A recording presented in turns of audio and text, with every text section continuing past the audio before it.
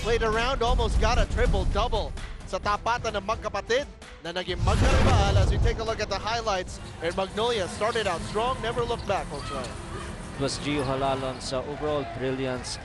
Even at the start of the first quarter, they led by 7 points early, 11-4, and playing good music together, made key shots. Some are just individual skillful plays like that one. But at the end of 12 minutes, hot shots, we're enjoying a 7-point lead. At tuloy-tuloy yan pagdating ng ating second quarter. Ang San Miguel Beermen hindi mahanapan na sagot.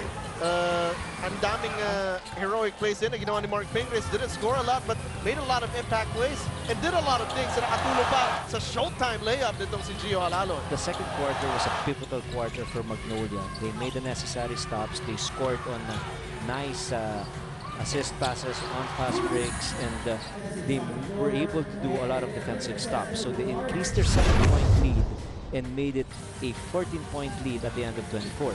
We talked about the importance of the third quarter, but still, Magnolia sila pa rin na naghari sa ating third quarter, again holding San Miguel Beer to just under 20 points. Itong pinakamagandang quarter if you are Magnolia because they scored a total of 33 points, and you are correct. They limited the Beermen to only 18. So in two quarters, especially the odd quarter, so only 17 points in the first quarter, 18 points in the third quarter. It was practically over at the end of 36. Nabanggit mo nga, Coach Ryan, Fajardo and the Beermen were not able to get their rhythm going, and you credit the tremendous defense of Magnolia. And from defense, they turned it into golden offense. Tinan mo ito, papilit na tira, pero naipasok pa.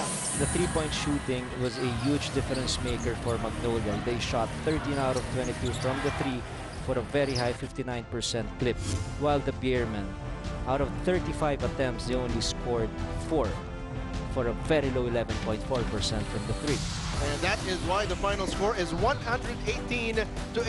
Congratulations to Magnolia Hotshots defeating the San Miguel Beermen.